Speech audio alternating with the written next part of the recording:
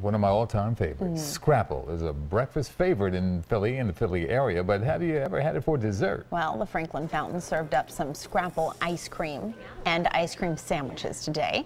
The old-fashioned ice cream store in Old City is featured in a book about Scrapple because of their unique creation.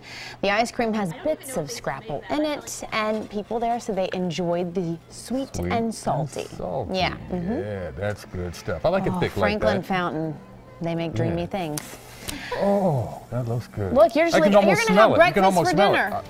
At this rate. Wouldn't be the first time. I know.